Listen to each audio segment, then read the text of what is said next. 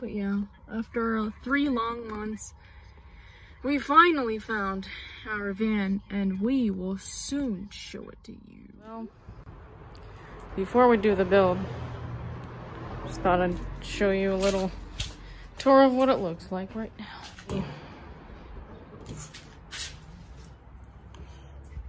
There we go.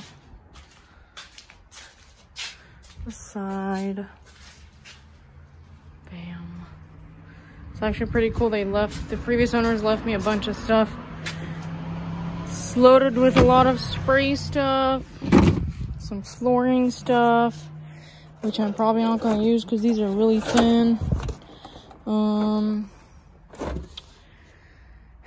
Yep, got a lot of work to do. It's a 1989 Toyota van wagon. Yeah.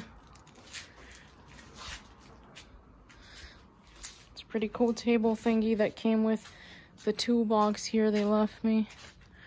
There it is. Yep. A bunch of tool stuff, some part stuff, some really appreciated, because honestly I have no tools. I have no experience with anything, so yeah, we shall see where this goes. Just wanted to show you guys the paint. I mean, there are dents on here, but probably fix that later. But the paint job I really like. I don't think I'm going to change it. Also, it's part of the previous owners kind of their touch, and I don't want to ruin it, and I really like it, so we will see. Stay tuned.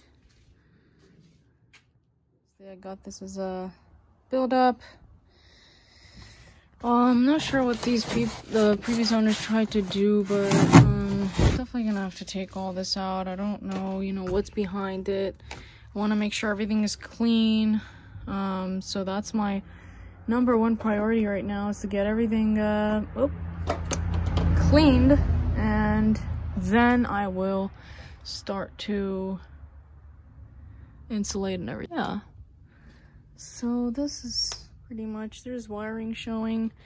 I don't know how old this is, but we'll see. Yeah.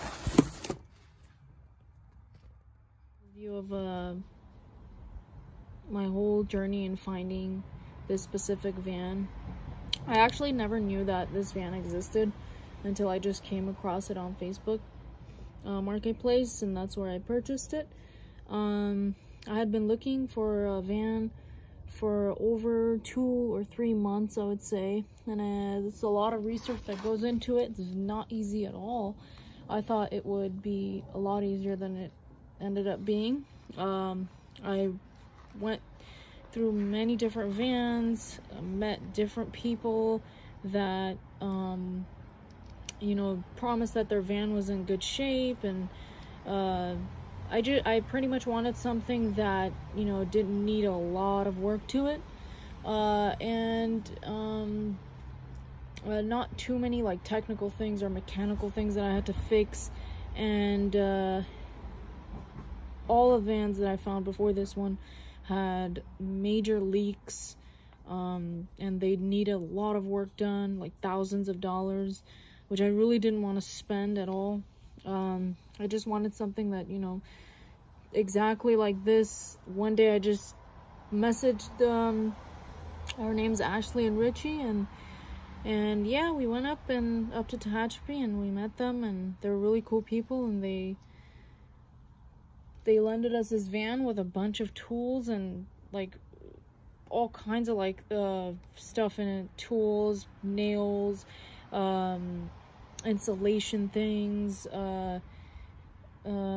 Yeah, it was very greatly appreciated. Now when I brought it home, I had to do a little bit of mechanical work, but it was not near what the other ones would have been.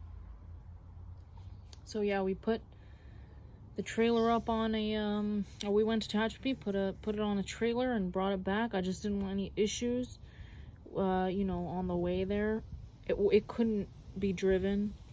It had a leak under the transmission gasket, and I just didn't want extra issues, so I just put it on the trailer. It was like $100. Put it on there and trail it down here to my mechanic at Brake Masters, and yeah, he started working on it, and it took about a month because yeah, just took a month. And because of my crazy work schedule, the progress is very slow, but it's hopefully, my worry was to clean it, and that took a while. Yeah, I hope you, if you're watching, thank you very much, and so we will see.